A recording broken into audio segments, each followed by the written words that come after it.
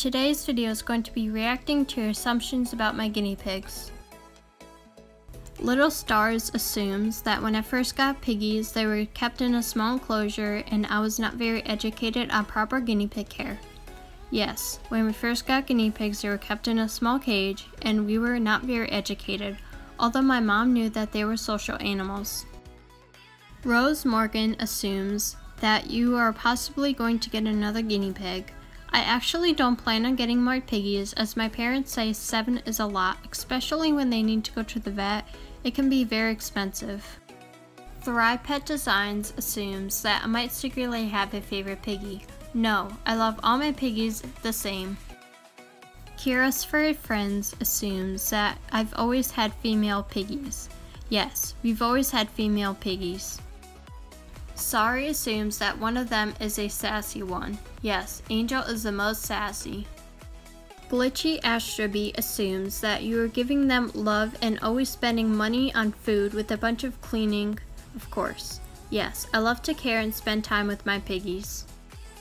Suzanne Aponte assumes that your youngest piggy is confident and popcorns a lot. Yes, Willow is super confident and loves to popcorn. Piggy Journeys assumes that your guinea pigs mean the world to you. Yes, my piggies mean so much to me. Since 2013, I fell in love. Hamster Care 101 assumes your piggies were kept in a small enclosure at first. You bought your first piggies in impulse, and your family doesn't like having guinea pigs in the house. Yes, I once had a small cage, but I realized it was too small for guinea pigs. My mom actually decided to get us guinea pigs, so I'm unsure. And my family doesn't really mind the piggies in the house. Nav's Ventures Nay assumes that Willow is the center of attention at the moment and the cage is clean before filming. Yes, Willow is the center of attention right now only because she enjoys the time with me, and yes, their cage is always fully clean before I start filming. Caddy the Koala assumes your guinea pigs love celery. Yes, my guinea pigs love celery, although I did not try celery yet with Willow. Peanut and Chester assumes you teach your guinea pigs tricks. Yes, I love to teach my guinea pigs tricks. Lena Snyder assumes you've had guinea pigs for years and or plan on owning them for a long time. Yes, I've been owning guinea pigs since 2013 and I really do wish I owned them for the rest of my life.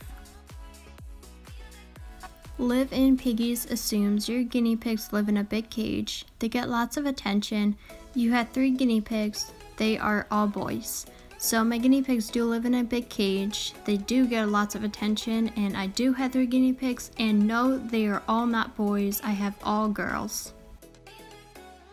And the last assumption is from Kate's Animal Adventures, and they assume that they are not litter trained. Yes, my guinea pigs are not litter trained. So those were all of the assumptions, and I really hope you enjoyed the video. If you did, please give it a big thumbs up and subscribe to my channel. Bye!